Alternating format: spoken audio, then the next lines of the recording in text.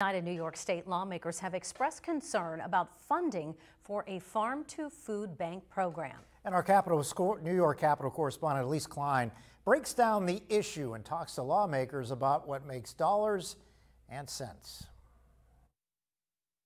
In this year's state budget, Nourish New York, a farm-to-food bank program, received a total of $50 million. Today, some New York State lawmakers expressed concern about access and funding distribution for the farm-to-food bank program. A program that was supposed to help farmers and help food banks and help people with food insecurity has now become the biggest detriment to it, thanks to the mismanagement of the Department of Health.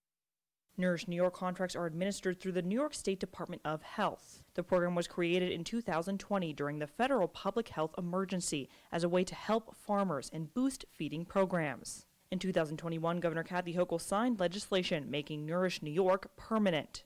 Senator Borrello emphasizes eligibility and access to state dollars for some farmers and food banks continue to be a challenge. Some are hanging on by a thread without that funding. You've got food banks that are in dire straits because they're not getting that funding. So it's a real problem.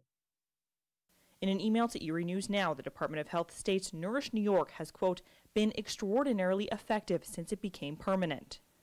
In last year's budget, the fifth round of funding, more than 1 million gallons of milk used for dairy products were purchased, along with 33.4 million pounds of food.